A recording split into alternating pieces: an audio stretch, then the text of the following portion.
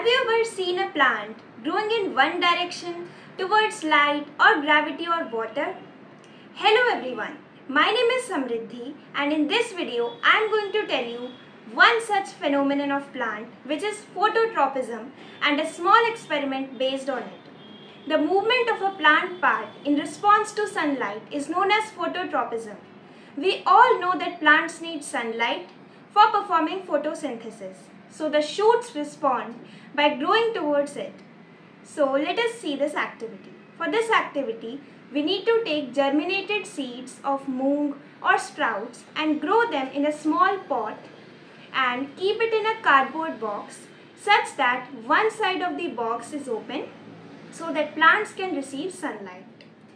After a few days, we will observe that the shoots of the plant bend towards sunlight as shown. So this is the result of phototropism, and you can see that the plants have bent towards one side, and I have taken a cardboard box and made a small hole from the front, and let us open and see the result.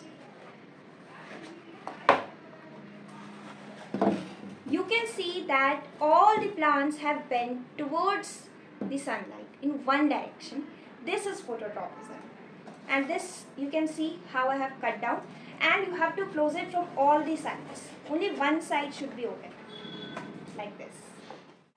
This means that environmental triggers such as light or gravity will change the direction of the plant part that grows in.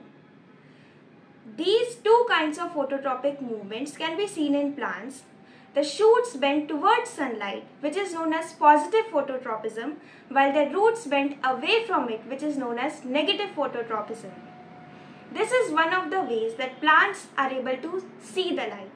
This phenomenon is performed by plant in order to obtain maximum sunlight from the sun, and it is due to the action of auxin hormone.